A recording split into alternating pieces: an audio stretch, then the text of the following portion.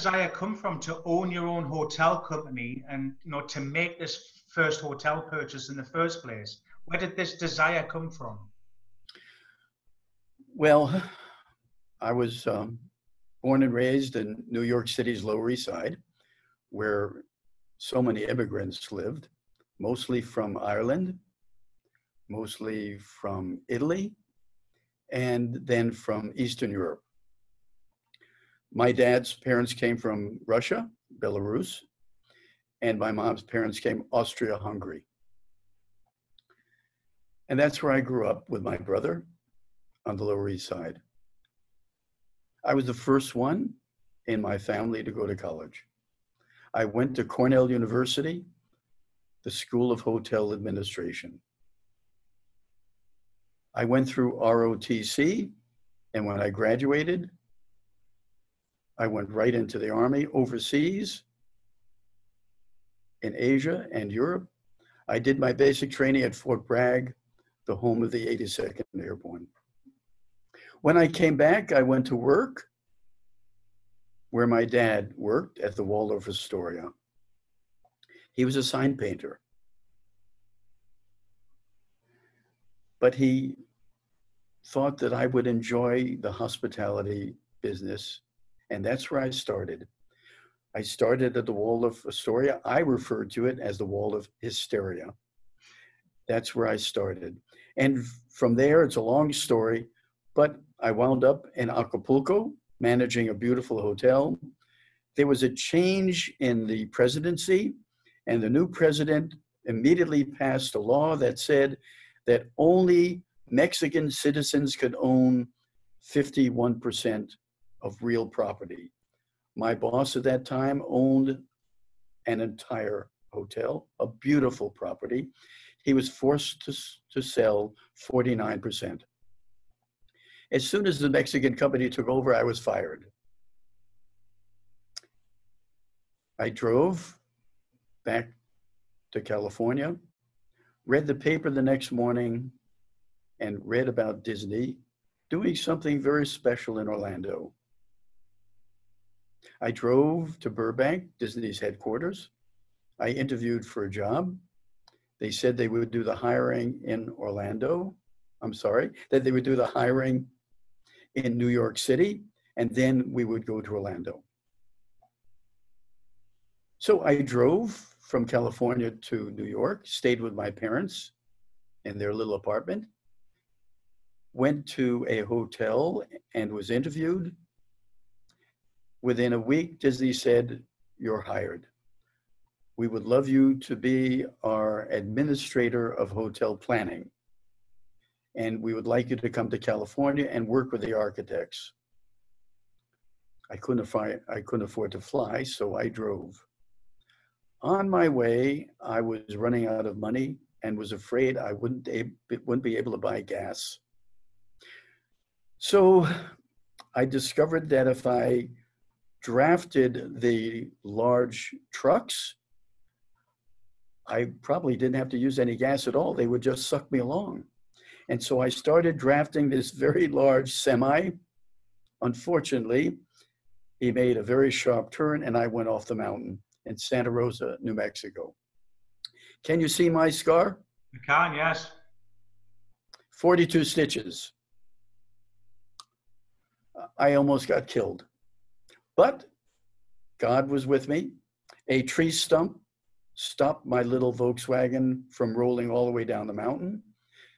I was taken to the hospital. I spent 3 days there and then let my friends at Disney know that I had been delayed. And they said, well, fly on down and we'll pick you up at the airport. And they did. And that was the beginning of my stay with Disney. After a while, when construction was going very nicely in Orlando for Disney World, they flew me to Orlando and I continued my work there. And so that was how I wound up at Disney. Now, I had been fired from 4 other jobs before Disney fired me also. All right. Disney, after I'd been there from 68 to 71, when Disney World opened, I thought I had done a good job.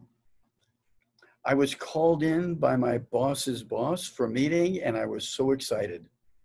I thought finally I was going to get a nice increase. I did not.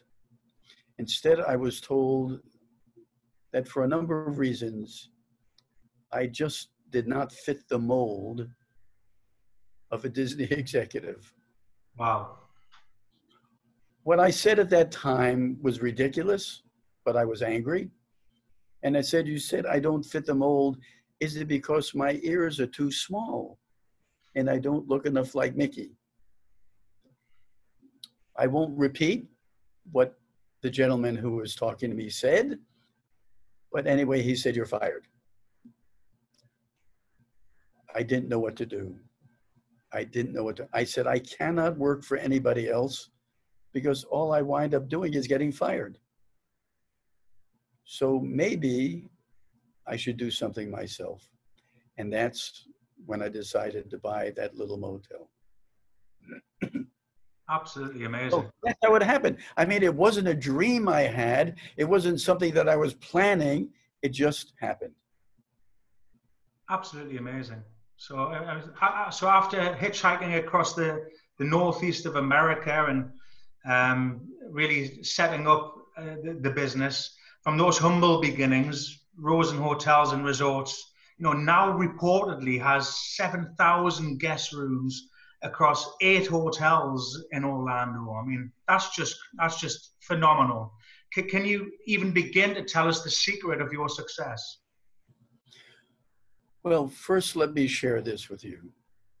My 2 granddads, when I was about 5 years old, sat down and had a conversation with me.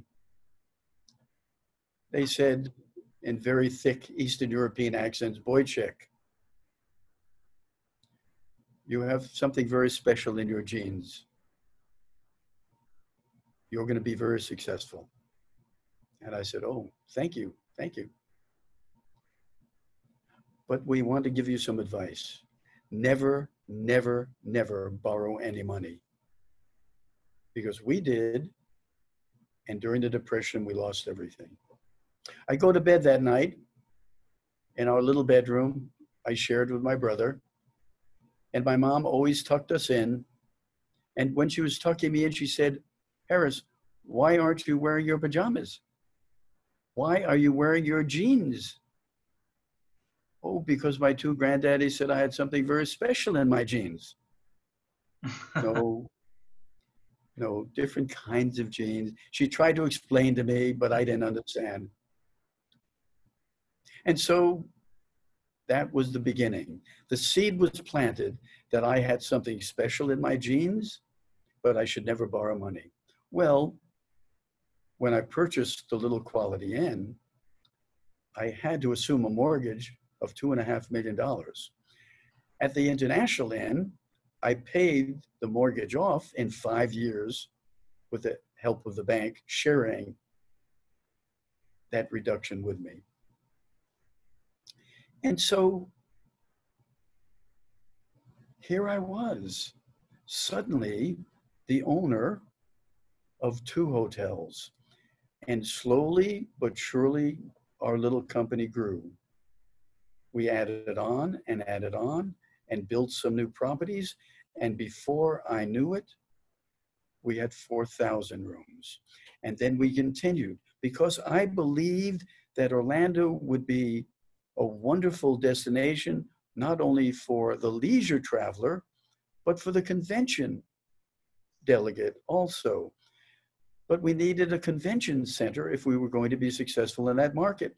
So I worked very, very hard with some friends of mine to make sure that we passed a tourist tax whose sole purpose would be to generate funds to build a convention center. When the convention center was finally built, I purchased the acreage on either side of the convention center where I built the Rosen Center and the Rosen Plaza. In time, we built Rosen Shingle Creek. In time, 15 years ago, I decided to pay off all of my debt and look up to heaven and tell my two granddaddies I didn't have any debt. And that's how it happened. So we have close to 7,000 rooms. We don't have a penny of debt. And I must tell you that that is what's keeping us alive right now. If we had debt, we probably would be foreclosed and would no longer be in business. So God has been watching me all of these years.